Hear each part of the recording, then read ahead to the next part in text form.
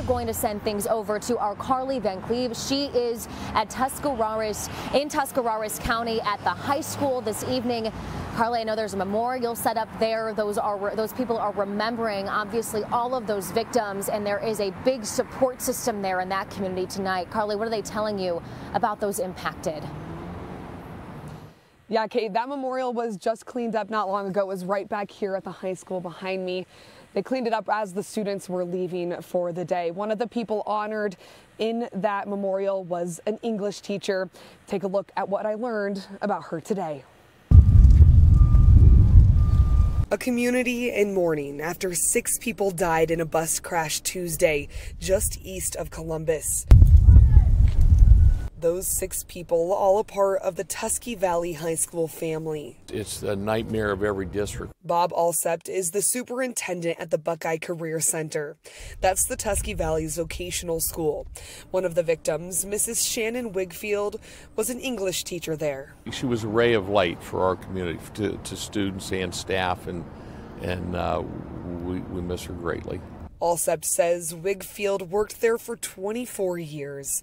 She would often chaperone events, and she loved planning their annual prom. She was much more than just a teacher. She really took an interest and made those folks, the students, feel good about themselves. He says he can't imagine how the students are feeling, but the Tuscarawas Valley is a close community that will give all the support they can. It's really difficult because a lot of our students, maybe this is the first major loss they've had in their life, and dealing with that is difficult. We had staff members who had her as a student, and all of those things together, it makes it a difficult day. A difficult day, especially for the loved ones of the victims. 6 lives taken far too soon.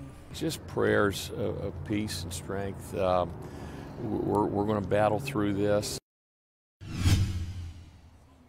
Now, I did get a chance to talk to a couple of students today here at the high school.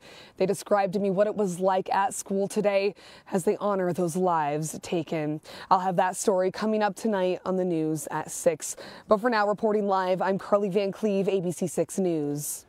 Thank you, Carly. You're able to follow this investigation every step of the way, even when we're not on the air. Just be sure to download our ABC 6 app, and you can sign up to receive alerts that will send to your phone anytime there are breaking developments.